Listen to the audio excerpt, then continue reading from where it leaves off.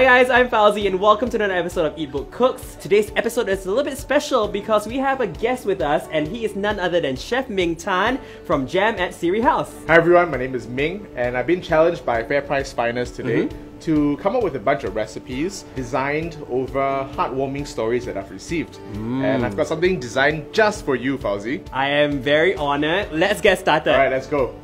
As a kid, I was quite a picky eater and family gatherings are always a little bit tricky. I was that kid who insisted on having rice when we went to the mee rebus stall. Don't ask me why I did that, it was just me. But the one thing that we could always enjoy together with no complaints is satay. As simple as satay is to eat, right? Things like the rempah and the texture of the meat as well as the sweetness of the peanut sauce are components that are very hard to replicate. Till today, my family still gathers around for meals, especially during Hari Raya, and satay is always on the menu. So Fauzi, since you really treasure family time and authentic satay can be troublesome to make at home, I've created this recipe so that you can put it together with the family and everyone can get involved to assemble it. Not to mention it'll be great for family picnics and family gatherings too. So the pan is hot enough now. Gentle sizzle. It's not too hot. It smells very good. And the best part is it really does smell like satay already. Like making kueh for Hari Raya, you sit around a table and everyone's going for it and everyone's got their own little thing to do. Right. And this dish evokes that.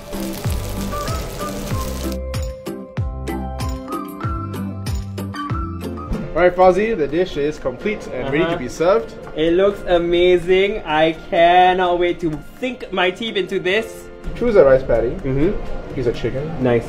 Another rice patty. Damn cute! What in the world? Everything is so flavorful. I love the chicken and the rice patties. The flavor all just come together so well. It really tastes like satay, but it's not as dry as satay.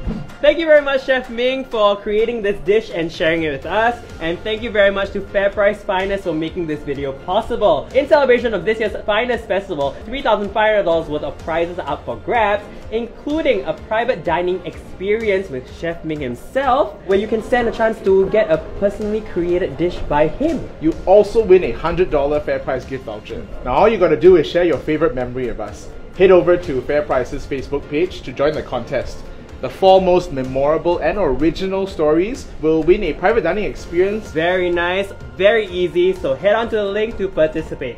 Until next time, bye! Bye-bye! Hey!